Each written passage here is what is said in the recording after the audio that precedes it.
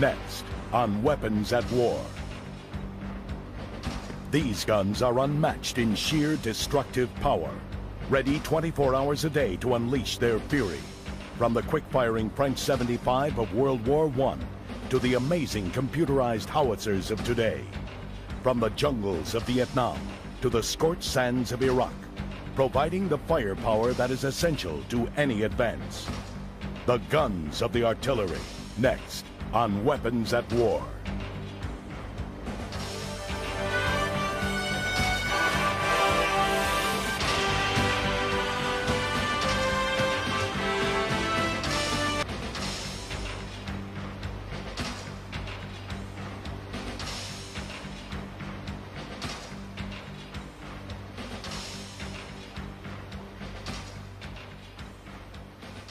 One weapon on today's battlefield would probably not seem out of place on the battlefields of the 14th century. Artillery cannons still depend on the 600-year-old idea of harnessing an explosive force to send a projectile down a tube.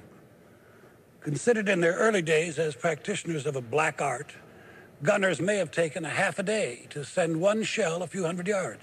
Today, a well-trained gun crew can hit its target with certainty nearly 15 miles away, 4 times a minute. Hey! The bunch of 2, 8, 8, 8! 20, 4, 5, 5! 4, 5, 5! Fuse quick! Fuse quick! Let's go, let's go! Stand by! Fire!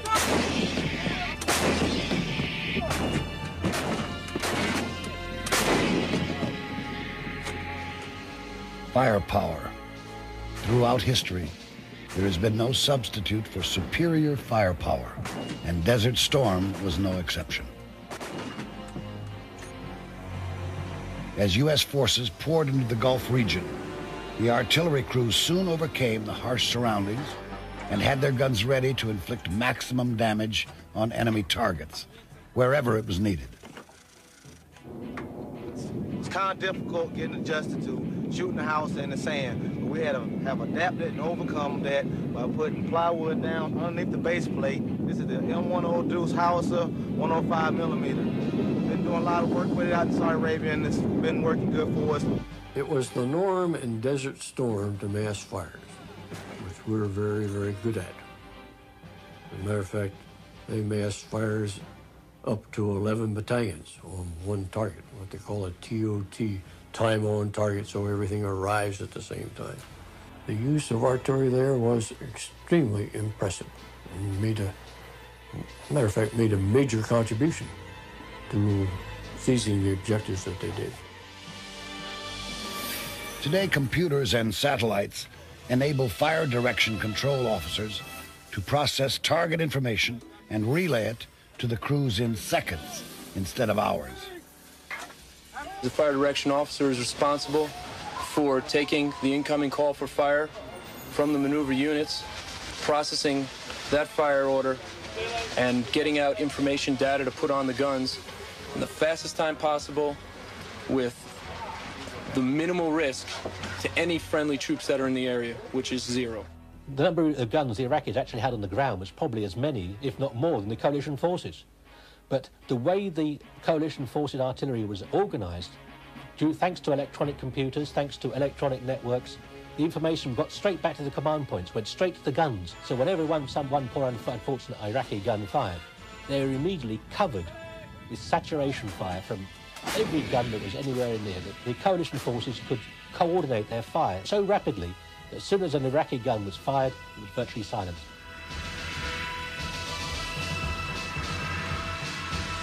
One of the most effective of Desert Storm's guns was the M198 155mm howitzer. The M198 is today's state-of-the-art field gun, able to fire 6 rounds per minute with a range of over 18 miles.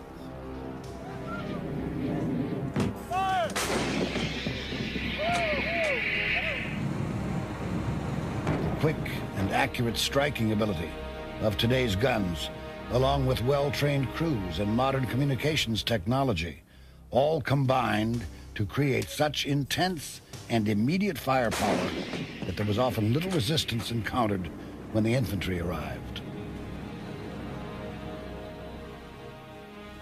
the 1st Infantry Division, the Big Red One, when they initiated their attack to go through the berm.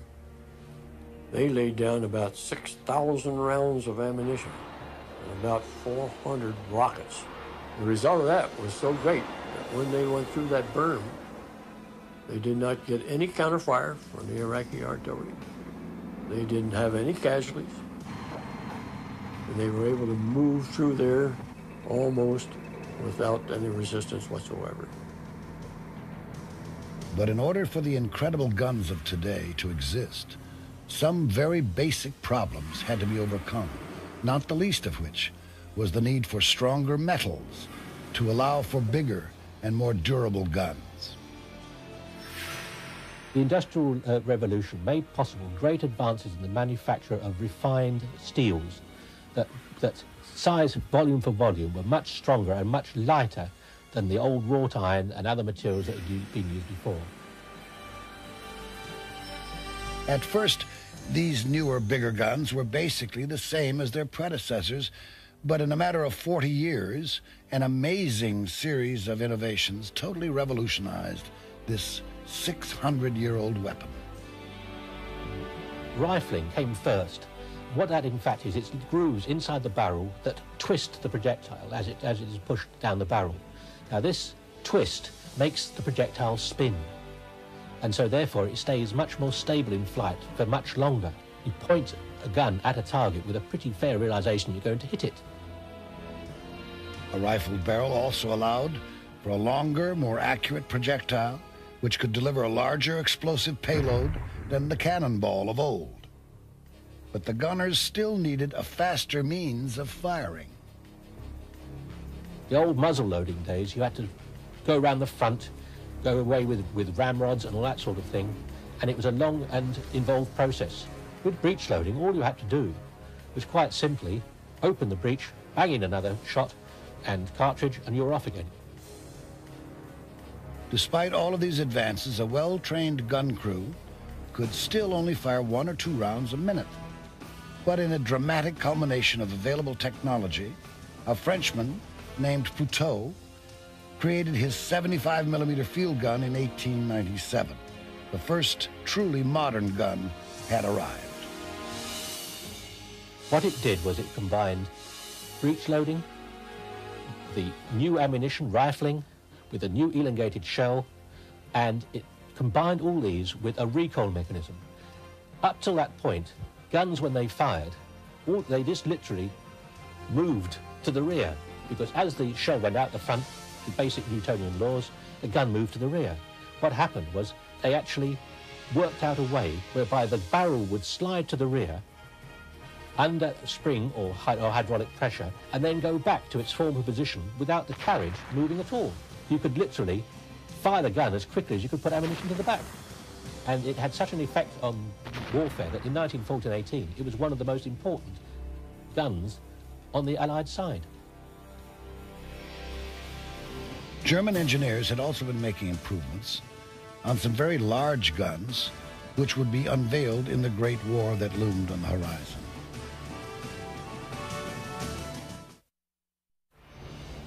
Some of the first shots fired in World War I were from the monstrous Krupp 42-centimeter howitzers, which soon became known as Big Berthas. The 42-centimeter howitzer, known as generally as the Big Bertha, was a massive, great fort crusher. It was one of the largest caliber guns then built. Basically, it fired a very large and heavy shell packed with explosive in such a way that it would plunge down onto fortifications and literally drive its way into the fortifications before it actually exploded.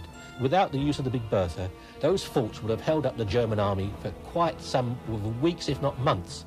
As it was, they were able to smash them their way through in a matter of days, making possible the big sweep through Belgium and into northern France. Before long, the Allied guns, particularly the French 75, helped to stop the German advance about 20 miles outside of Paris in the massive First Battle of the Marne.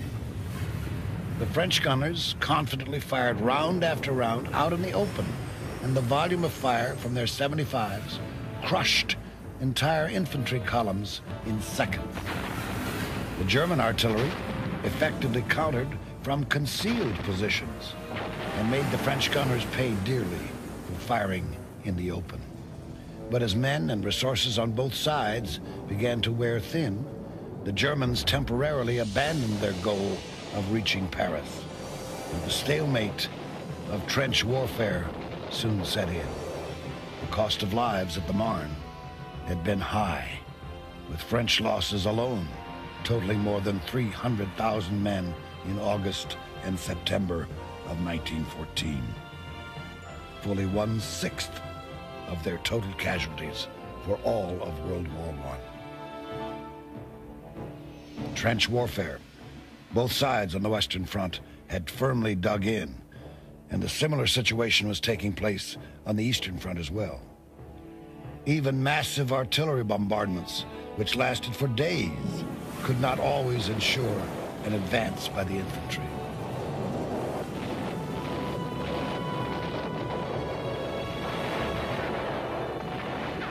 One type of artillery which was particularly well suited for the trenches was the mortar. The mortar was an old weapon that was reinvented during the Great War. What it does is it actually fires at a very high angle of elevation so that the projectile goes up and comes down at a very, very steep angle and actually reached down into the trenches directly to hit the target.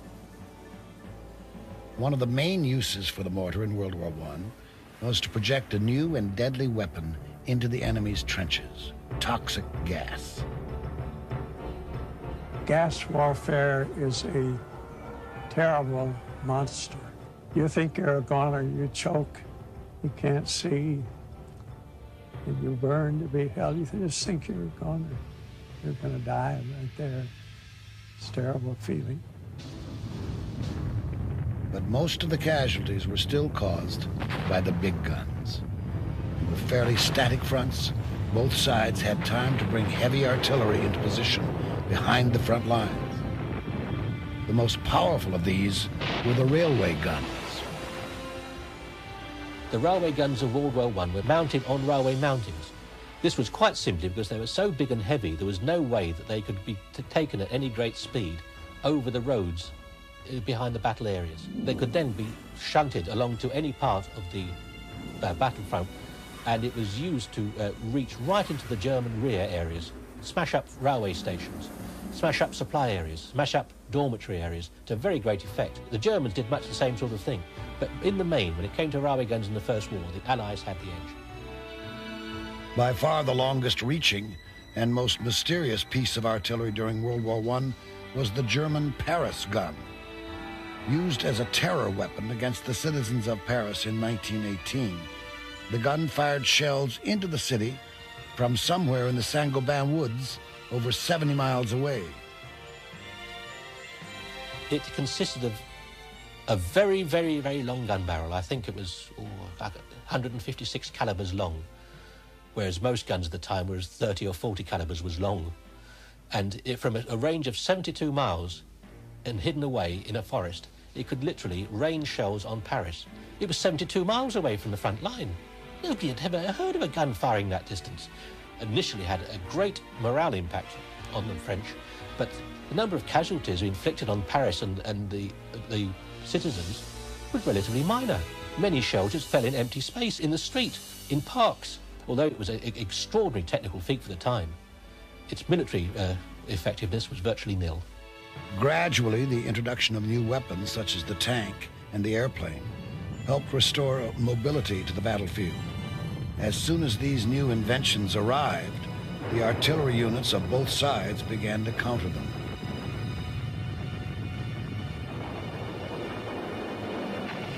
At first, existing guns like the French 75, the German 77mm field gun, and the Russian 76mm Putilov were simply placed on special mounts to fire at planes or used at low trajectories to counter enemy tanks.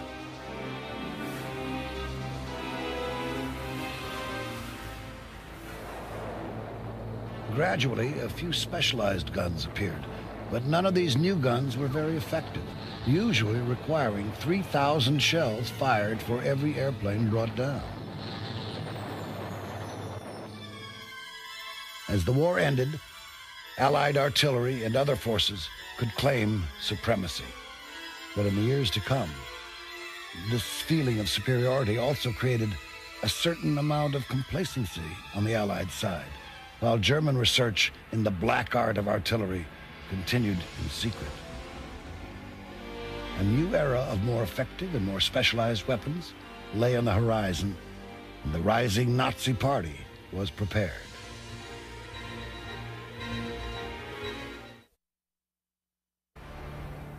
World War I had been a fairly straightforward conflict where the duties of the artillerist had remained, for the most part, what they'd always been.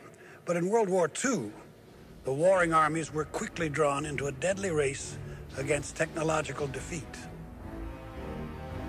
Most Allied countries were unprepared for this new race, still relying on guns of World War I vintage. Hitler's army was clearly in the lead. The nation that was perhaps best situated in 1939 for a modern artillery war was Germany, because after 1918, the Treaty of Versailles virtually removed all the artillery they had. So they were free in clandestine conditions to develop a whole new family of artillery. And by 1939, they were well on the way to producing those guns in great numbers, which is what modern war requires, not just modern guns, but large numbers as well. The U.S. Army had decided to modernize its gun designs just after the First World War, but large-scale production never began, leaving the troops to train with older guns like the French 75. It's an amazing weapon because it was developed in 1897, and it lasted all these years, and we were still using it for training in 41. It was a very fine and accurate weapon, but we needed something that would have more range and more lethality. But it's the only thing we had for training. Some of the other troops didn't have that. They had logs they'd sit across something and use that for training. But as the threat of another great war became a reality, American industry swung into action, producing guns that would set the standard for years to come. The M2 105mm howitzer and the M1 155mm howitzer led the way in the transition from the French 75. The new self-propelled class of guns was also a significant improvement. First developed at the end of World War I, these new guns helped to increase a unit's total firepower by providing better mobility and flexibility. This new class was a great complement to the existing towed class of artillery. One of the most effective of these guns was the 155mm Long Tom. We went from the 105, we had the 155, and 155 self-propelled, 155 towed. The Long Tom was a weapon that could reach way out there. It was a gun and not a howitzer. But the workhorse at that time was the 105. Still, large numbers of these improved U.S. guns were not ready in time to stop the blitzkrieg attacks in which artillery played a key role.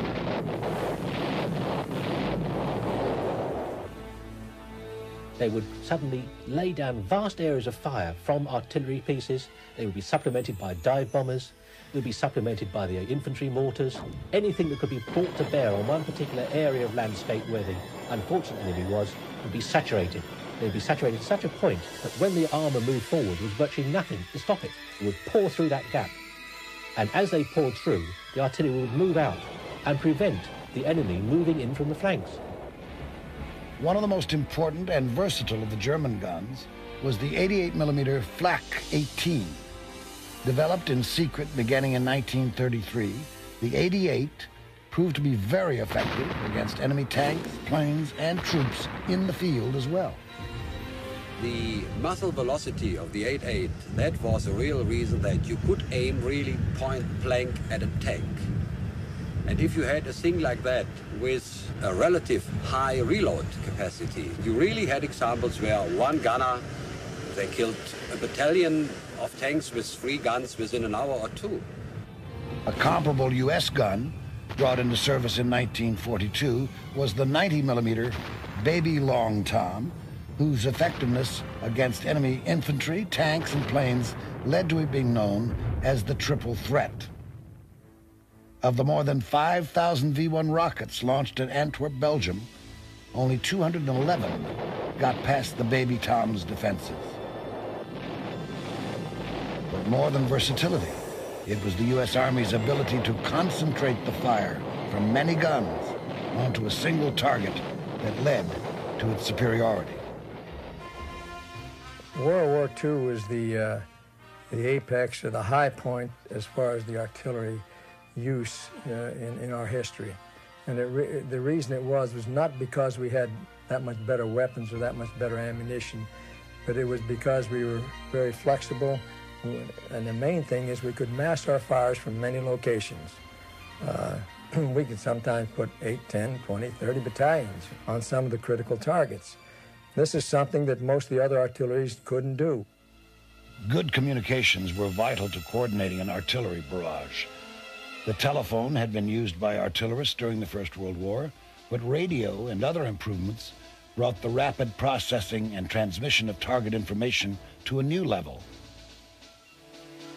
We had a fire direction center, we had observers, we had survey locations. So in case we found a lucrative target, we could bring in artillery from many battalions, and if it was a surprise fire, which we tried to get all the time, we could bring eight battalions, and all the projectiles would arrive at the same time and would have devastating effect.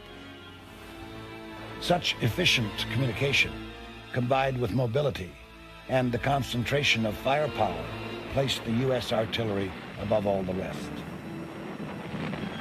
The Russian artillery in World War II used to get their mass fires by putting their weapons hub to hub.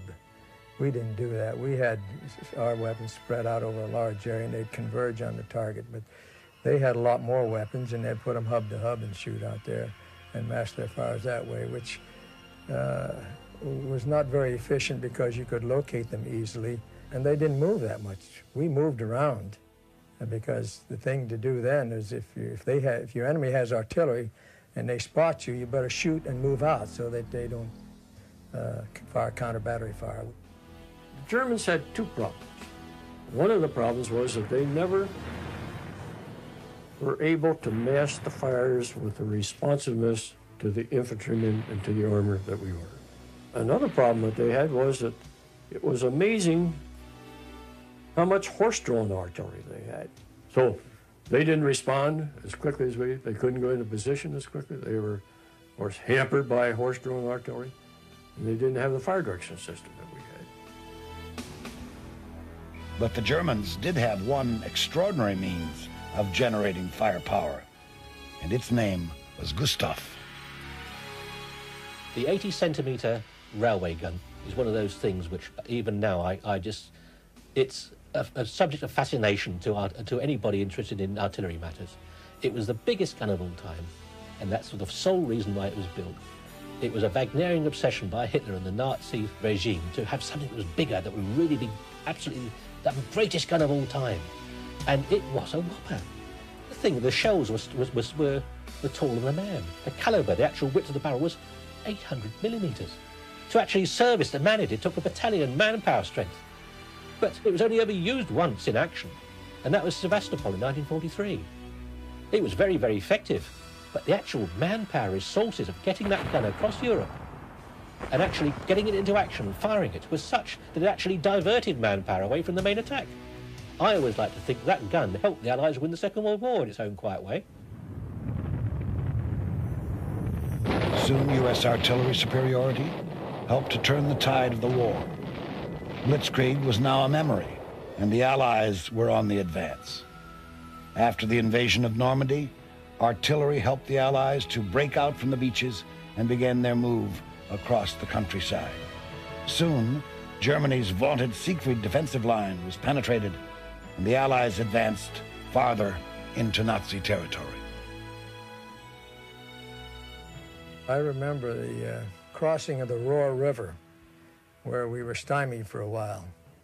And they massed the artillery fires, everything they could get there, including tanks and tank destroyers and so forth. And we started off early in the morning, and it was the most awesome thing I've ever seen, really. I think we fired about 30 battalions on a particular area, and you could read a newspaper at night. There were so many guns firing, it was daylight. And the roar of them was very devastating. It was very, very effective, and the fire at the other end was very effective also. The United States was also making advances in the Pacific, where artillery's basic task remained the same, half a world away.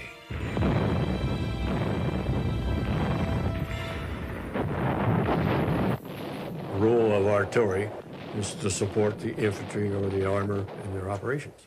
In the Pacific, with the jungles that they met in the initial phases of the war, in the island hopping, they had an entirely different way of using artillery and attempting to support the troops that they had. And I would say, having fought in Europe, their job to support the infantry in the Pacific was much more difficult than we had.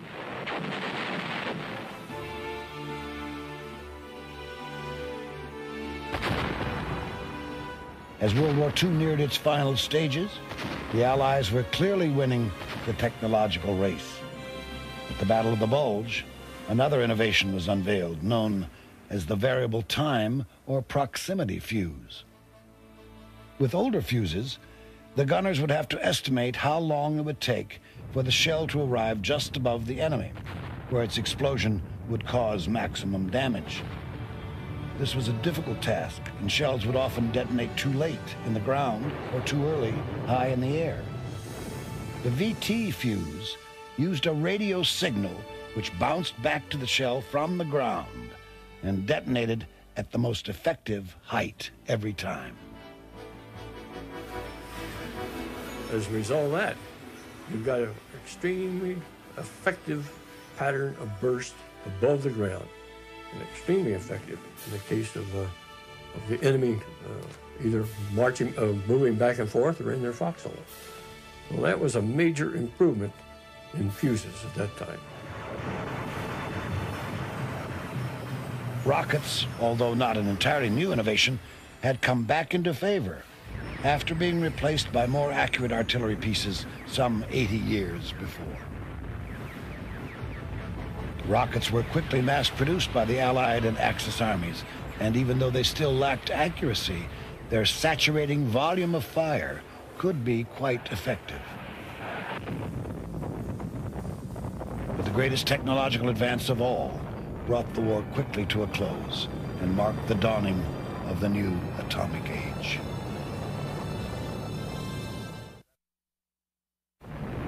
As the age of atomic weapons emerged, scientists soon discovered that artillery could harness this awesome power. The 280mm gun, known as Atomic Annie, became the first piece of artillery to fire a shell capable of delivering a nuclear payload. That shell could easily be delivered by a rocket. It could be delivered by an aircraft. Where the gun, the atomic gun, or atomic cannon, call it what you will, scores over those methods, is that you can keep on delivering them accurately at any time of the day or night, under any circumstances. And that's it. Even now, conventional artillery can fire atomic projectiles, and many guns in the field are equipped with atomic projectiles even to this day. But Atomic Annie was so big and so heavy, it was difficult to move, and it fell out into disuse, not because it was an atomic gun, but because it was such a bitch to move. Still, there was a very immediate need to continue improving conventional artillery as war broke out in Korea. And even though many of its guns had remained the same since World War II, the U.S. artillery had improved its ability to coordinate fire.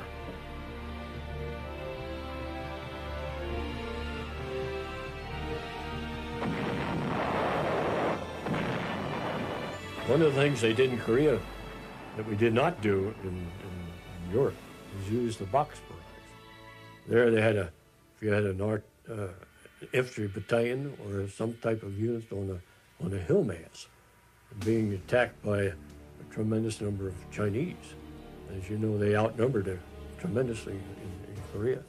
They put down a line of fire on both sides of that battalion, and a line of fire in front of that battalion.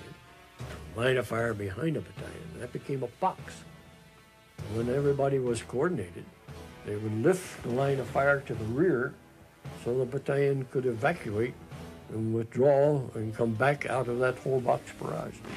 But that requires a tremendous expenditure of ammunition, and it requires a tremendous amount of coordination.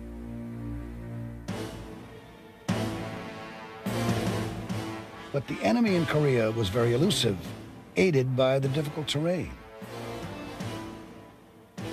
It was mountainous. They could dig in, they could get behind a hill where you couldn't see them, you couldn't find them with the air observers. So trying to get exactly on the enemy was very, very difficult. And then they had forests, and mainly it was because it was mountainous. And they could hide very easily, and they could dig in very easily. So targets were difficult to find, and once you did find them, they were difficult to hit. On the rare occasions when UN forces did catch the enemy in the open, the effect of the artillery was devastating, as in the Wonju shoot of 1951. Aerial observers spotted 2 or 3 North Korean infantry divisions moving across an open area and immediately called for artillery support. With the advances in fire direction techniques and communications, the response was almost immediate.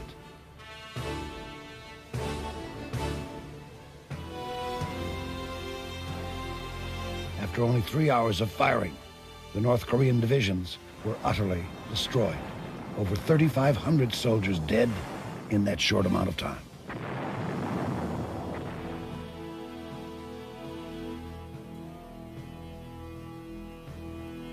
Once again, artillery proved that it could overcome harsh surroundings and operate efficiently in any type of weather, 24 hours a day.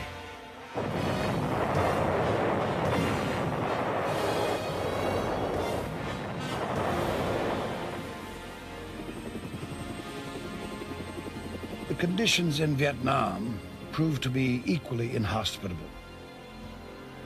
In Vietnam, I visited some units that were in water practically, in very terrible situations where they were in water all the time. Trying to fire from that position is extremely difficult. The terrain was awful, awful, whether you were in the jungle with the high trees or whether you were in a delta with the water. The nature of the terrain, in most cases, forced the artillery units to use their firepower in an unusual way. The difference in the role or the use of artillery was the fact that we had artillery in fire support bases. This was a great perimeter berm. It might be a few hundred yards across, or it might be a half a mile. It might have one artillery battery of 4 guns, or 2 or 3, or a whole battalion, or maybe 2 battalions sitting there. And you could interlock the fires between one fire support base, another fire support base, and mass them out there, not only to support infantry operations, but to help defend other fire support bases. In this unique and decentralized battlefield, mobility was at a premium. Where the terrain permitted, improved self-propelled guns like the 175mm model and the 155mm M109 were used with great effectiveness. In the Delta regions, barges often provided a floating firing platform, allowing the gunners to bring their fire to bear wherever it was needed. But as new metals such as aluminum alloys allowed guns to be built stronger and lighter, an unmatched form of mobility was perfected. The helicopter became a major support to artillery units by being able to carry not only guns to areas where they wouldn't otherwise get, but to keep them supplied when they were in action. Everything had to be brought in by chopper. In many cases, that was the only way to go. And we moved the 105mm howitzer by chopper, and you could move the 155mm howitzer by chopper. In most circumstances, after an area was made suitable for artillery emplacement by engineers, helicopters were used to bring the guns in, creating a fire support base. The concentration of fire from these bases often denied enemy troops the freedom of movement through entire sections of jungle. This made the bases a prime target in the eyes of the opposition. November 1968, 800 North Vietnamese came across the border through that jungle, broke through the berm, over the berm, and came in and got amongst the artillery positions in there. And there was ferocious hand-to-hand fighting. They finally drove them out, with them having many casualties. The artillery fired 1,300 rounds of direct point-blank fire over top of that berm at the enemy coming at them. That time they used what we call the beehive round. The beehive round, this is a projectile, has a lot of flechettes in it. The flechette is a little dark, about that big with my finger. It has a little arrowhead on the front, a little bit slimmer than the figure, and the fins on the back. And they're all in this round. When you fire it, it goes out and it spreads in an ever-increasing plume. And it's called beehive because it sounds like a million swarm of bees going through the air. Devastating, absolutely devastating. As developments continued, other types of shells started using smaller charges within the larger shell, like the improved conventional munition round, which delivered many highly explosive grenades called submunitions. If you could put a density of fragments out there that was pretty uniform, and if you're under that, you're going to get it. With normal artillery projectiles, you may get a big piece over here and a little piece over there, and you may be someplace in the middle and not even get hit. With something like this, where you have uniform coverage of little pellets, controlled fragments, you're going to cover the area, and there's no one going to be able to withstand that. Computers were also emerging as another way to make artillery more efficient. Originally used to speed up calculations and to store firing data for future reference, computers have completely revolutionized the amazing guns of today. Hold! Ready! Ready! Start by wet bag. I see red. Right. Win this much line. 2-9er, 9er, 9er. Priming. Stand by. Fire! Get it?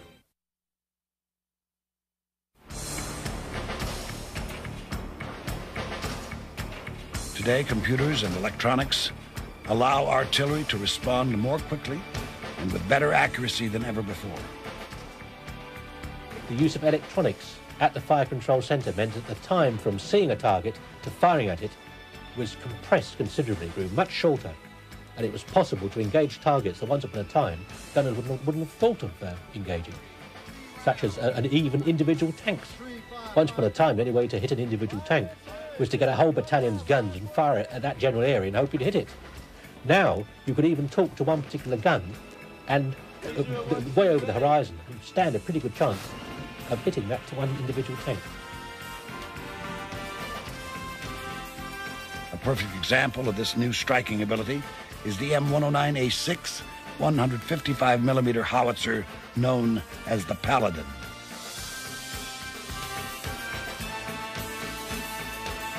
Instead of having a battery of 4 artillery pieces, the Paladin would be an individual weapon. It can move around under the command of a sergeant. It doesn't need any wire communications.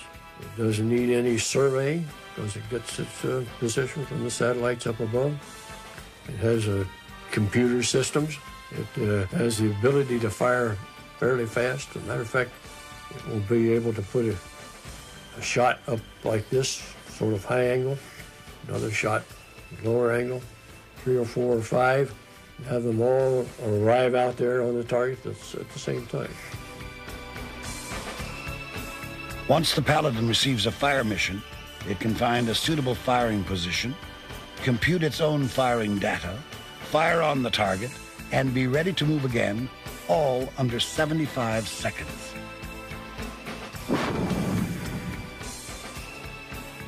It is this ability to shoot and move, avoiding enemy counterfire, that makes the Paladin such a valuable asset on the modern battlefield.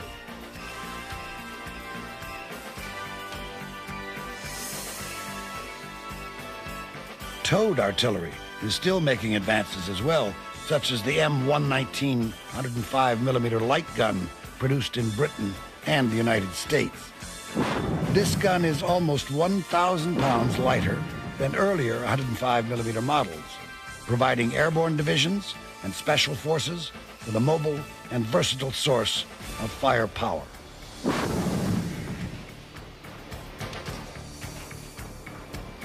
But more and more of today's artillery is self-propelled. Even rockets and missiles have become self-propelled and computerized, like the multiple launch rocket system used in Desert Storm and the even newer tactical missile system. These new systems give the artillery a long-range striking capability of over 60 miles. Take the MLRS.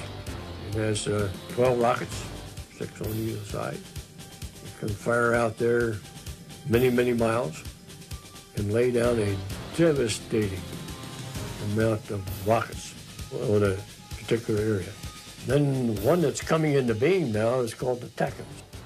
It uses the same launcher as the MLRS. It has fewer rockets in it, but it has a longer range, carries a lot more submunitions. By far the most revolutionary gun of today is the Defender. Still in its towed prototype form, the Defender will be a self-propelled 155mm howitzer similar to the Paladin.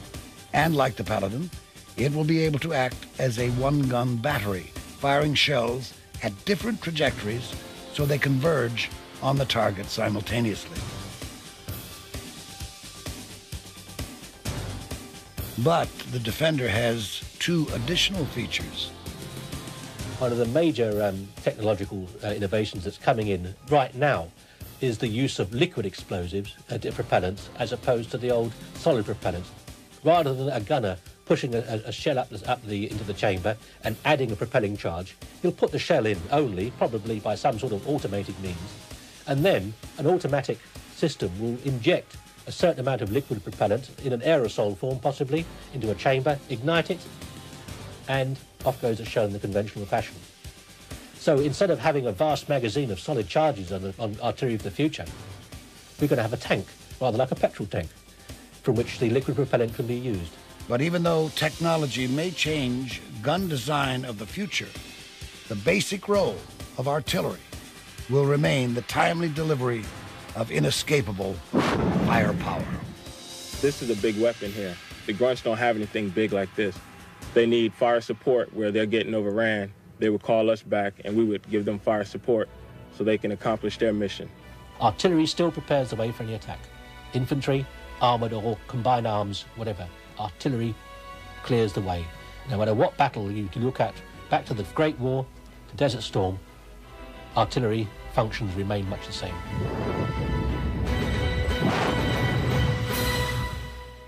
In an age where weapons have grown so sophisticated, stealthy, and smart, artillery still retains one rare characteristic.